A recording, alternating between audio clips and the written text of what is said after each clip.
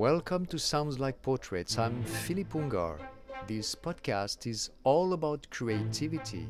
In this episode, you'll hear galerist Galerie Mourlot, who comes from a great family of printers in Paris. They used to work with Picasso, Calder, Chagall, Miró and Dubuffet, to name just a few. Eric became a galerist to participate in his artist's creative process and to make it available to other people. So I asked him, is it better to know the artist to better know his or her work? Listen to his answer. But before, he told me what he tried to do all his life. All my life, I've always tried to help artists in their quest. I think that I'm an amplifier in a way. That's my job. That's my role, I believe, on Earth. And that's what our role as gallerists and people involved in publishing or printing, we're there to actually amplify the audience so that the artist has the time to go and create. How would you describe your life without art? Art as a form of expression is indispensable. You cannot live without art. You can appreciate art at all sorts of levels. If you have an education, it can be helpful, although it can sometimes be detrimental because you can actually shut yourself off from several works of art, I think, or styles. In the past, I've actually been guilty of that myself, where I was maybe denigrating a certain art form without really knowing that much about it, or because I was basing myself on a more traditional education. You come from a great family of printers in Paris. How did it all start in 1852, if I remember well? That's correct. 1852 was my great-great-grandfather. I'm the fifth generation, and he had a small business printing wallpaper.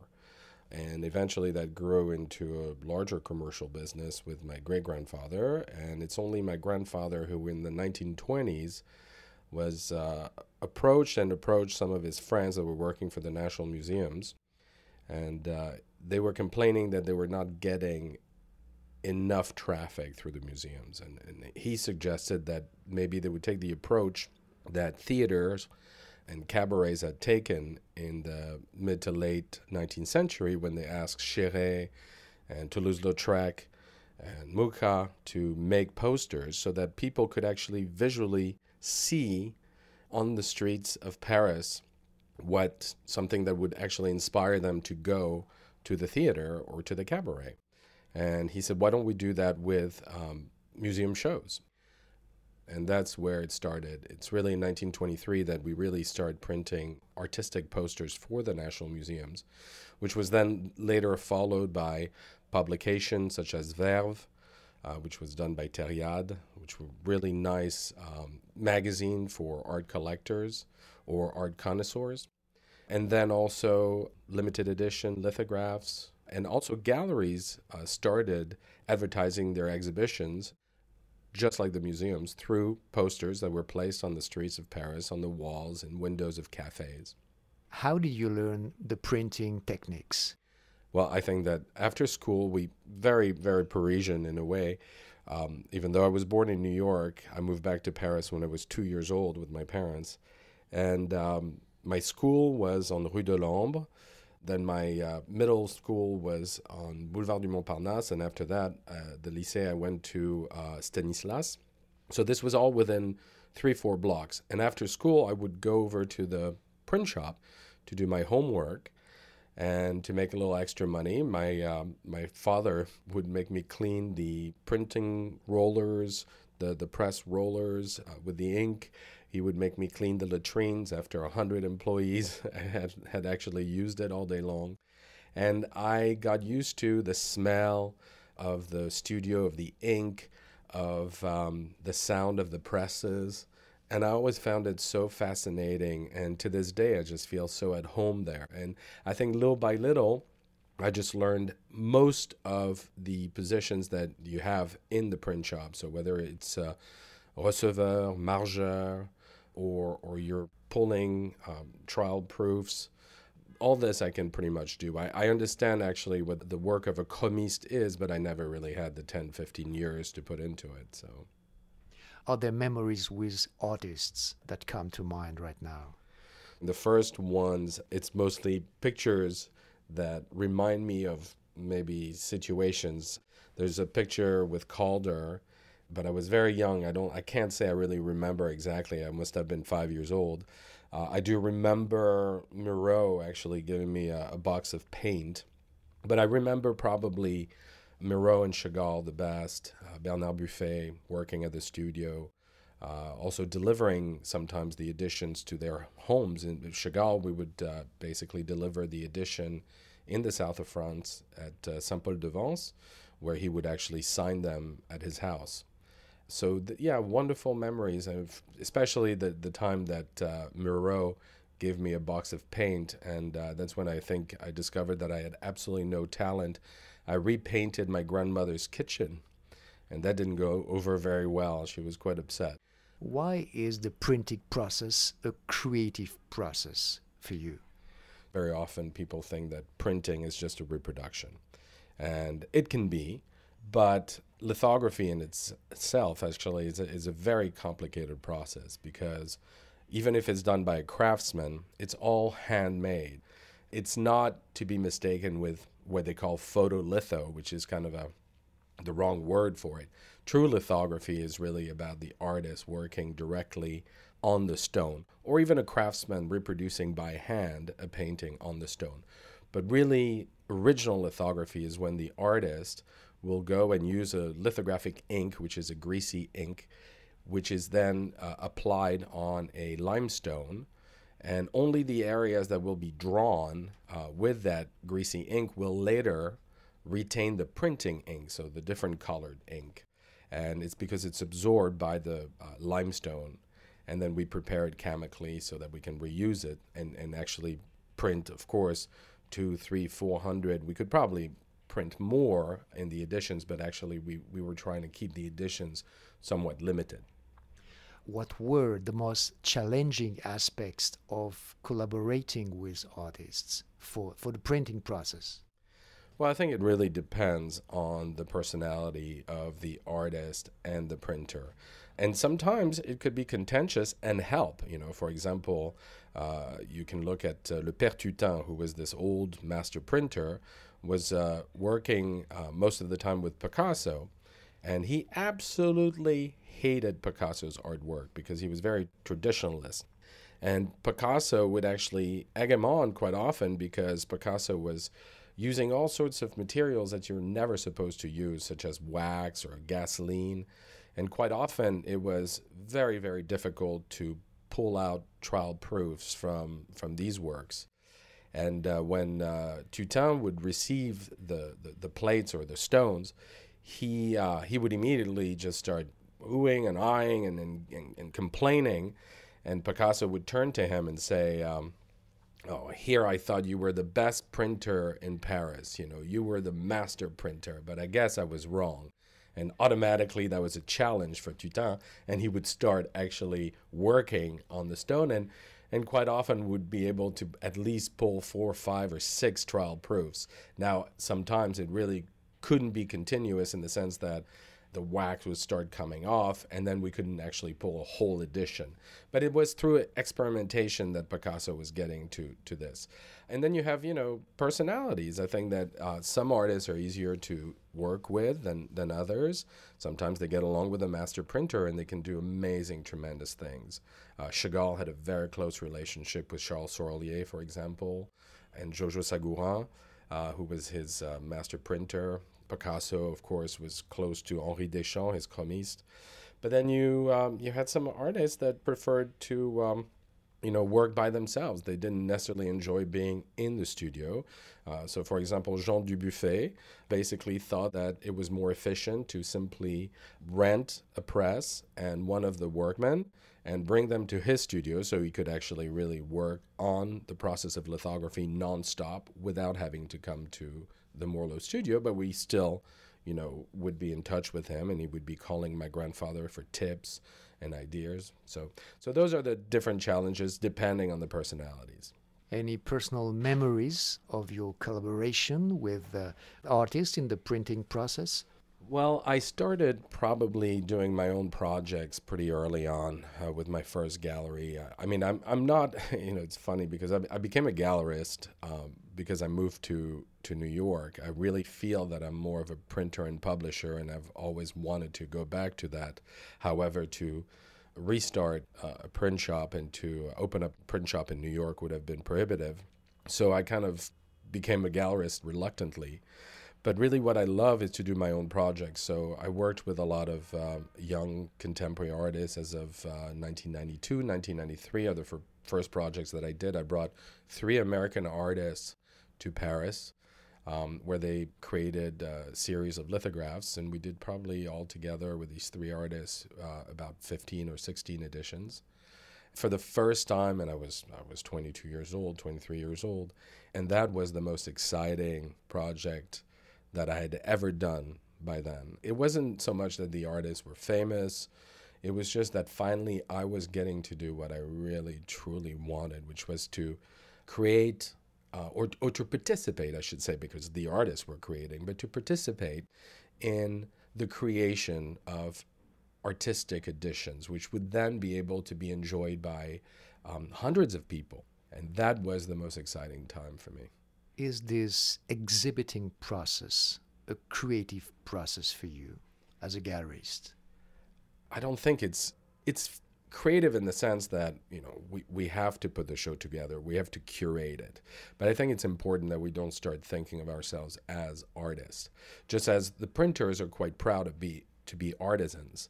And as a gallerist, I think that I'm here to make this creative process available to other people. I'm here to explain for the artists why this is important, why the work is the way it is. It's more than a job. It's really a passion. I could not imagine doing something else. As a matter of fact, I tried for several years working in banks. I certainly am not knocking it. It just was not for me. I really love what I do, and I think that sometimes I probably invest too much in certain projects, even if they don't end up being financially successful. I think they're important to do, and I think it's important to help certain artists achieve what they want to achieve. Is there something you can't really learn to be a good gallerist? I think that to be a good gallerist, truly you have to walk a tight rope between business, surviving, being successful, being able to give artists a living, giving them the space and the time to create, but also being able to let their creative juices work and allowing them to do projects that maybe would not be as financially successful, but are just nonetheless very important. What kind of experience do you want to offer to someone who enters your gallery as a collector?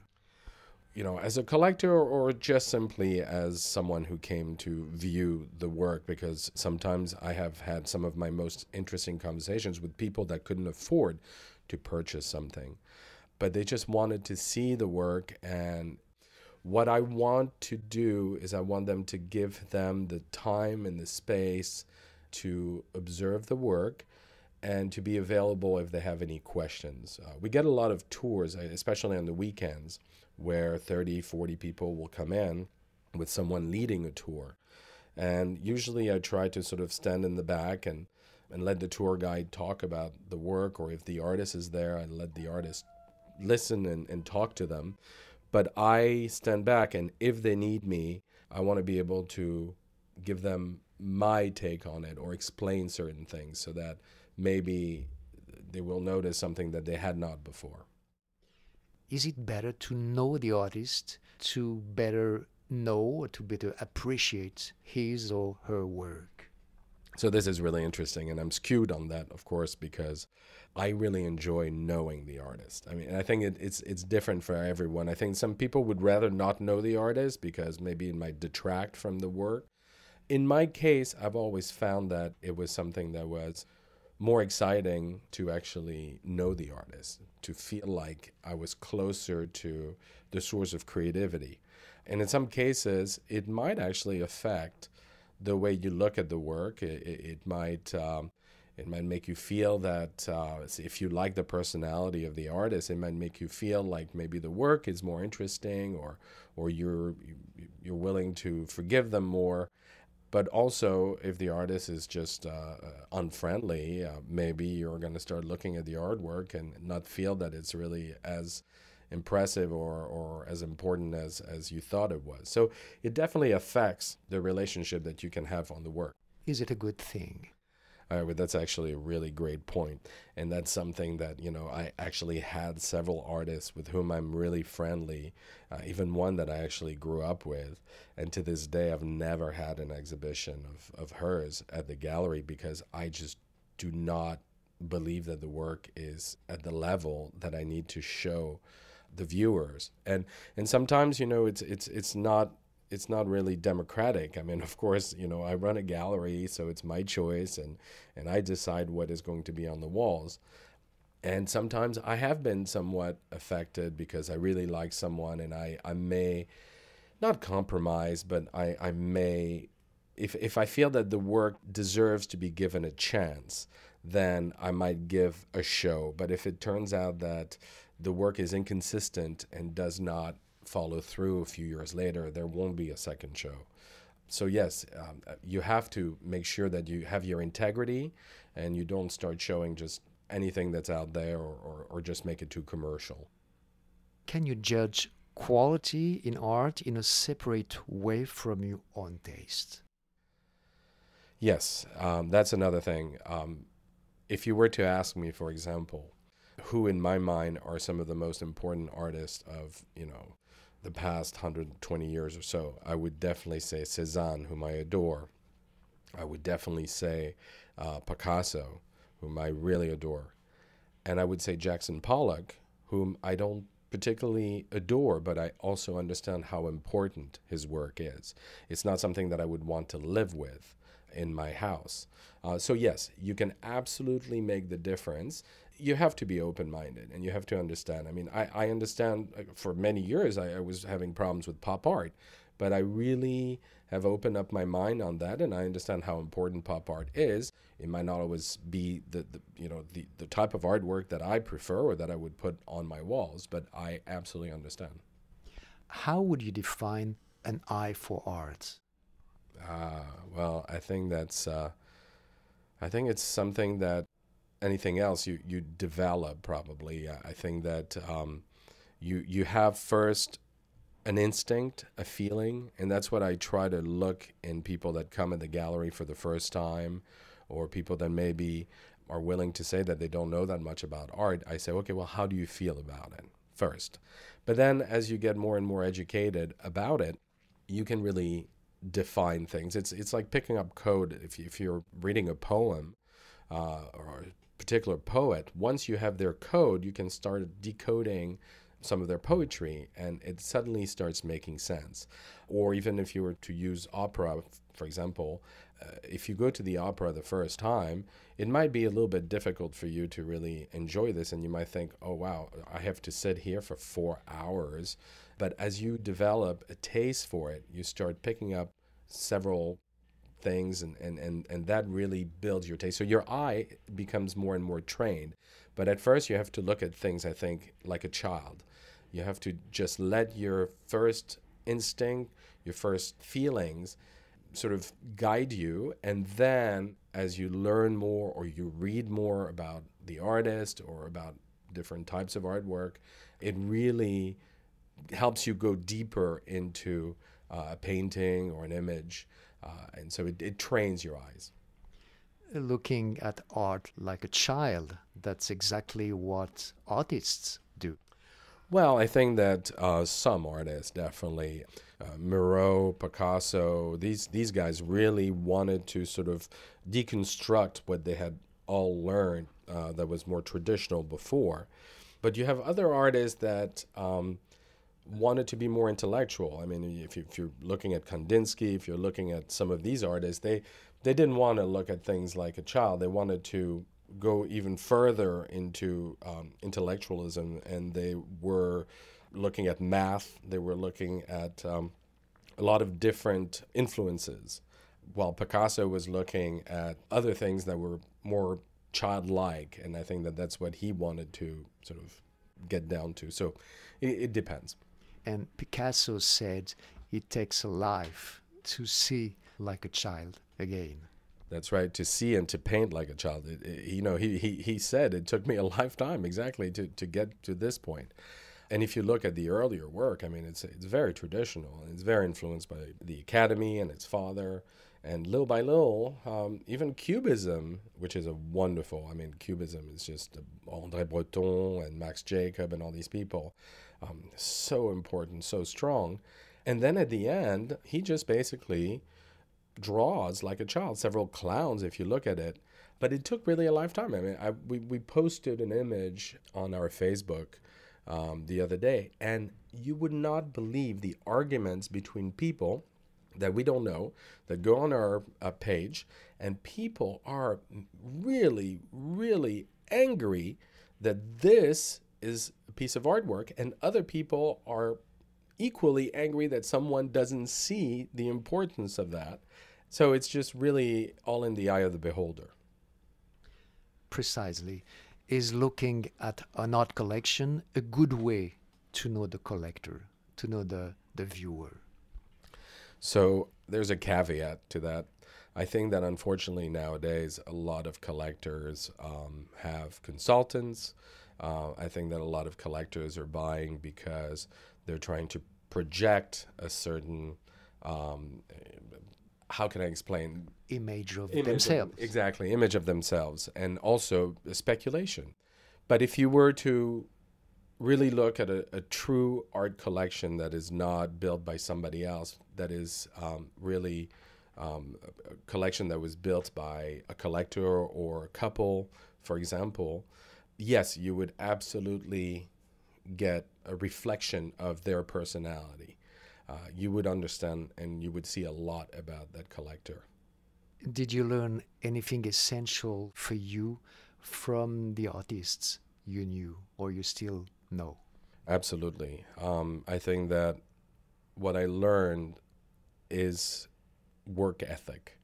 The artist that I knew, and I would say, a majority of artists are not what people think. They're not lazy. They are hardworking. And they work sometimes, I think they're sometimes maniacs. I mean, they can work at 3 a.m, or they have a very strong regimen where they wake up at 5 a.m. and they work until 2 o'clock and then they do something else. But you have to be very hardworking to be an artist, I believe, and certainly an important or successful artist. And beyond that, I think it's just also how to look at the world from lots of different perspectives. And there's no two artists that are exactly alike. And it's amazing. You can recognize, even though it's just simply a circle or a star or a shape, you can recognize Miró from 100 feet away. You can recognize Picasso. You can see the style, even if they are working on different types of work, whether it's sculpture, whether it's pottery, whatever. You can actually see something that was created by Picasso, and you can recognize that it is Picasso, or Miró, or Chagall, or Matisse. And that's amazing. It's just because of their personality translates directly into the artwork. You look at someone like Matisse, who worked incredibly it was very hard for him to get to these lines. They're so elegant, so beautiful, and so reminiscent of Ingres, for example. Just making the line so pure and elegant. That's very different than, a Picasso who basically just paints with his guts and the truth, and who will just keep on reworking or do the perfect line from the start, but will never sort of go back and try a new line. I'm gonna leave the room. Please hold the microphone and add whatever you want to the interview. Well, when I'm alone with my thoughts, I have to say that quite often I think about art everywhere. Everywhere I am, when I'm in the subway, when I'm at home in the kitchen, or when I'm in bed, I'm always thinking about art and the artist. And I'm always thinking, how can I do my job as an amplificator better? How can I really devote and dedicate my life to helping artists show their work? And well, I haven't found the ultimate answer, but I hope I will, and I'll be able to do more for artists, and I will be more successful in the future. So I think that's something that's really a passion more than a job again. And I hope that one day artists will appreciate that not all gallerists are out there to make money off their back, but also to help and to be a part of what they're creating. Fini? Thank you, Éric Mourlot, for sharing your story. This is Sounds Like Portraits, a podcast by Philippe Ungar. Music, Charmeuse de Serpent, composed and conducted by Olivier Glisson. See you soon for the next episode.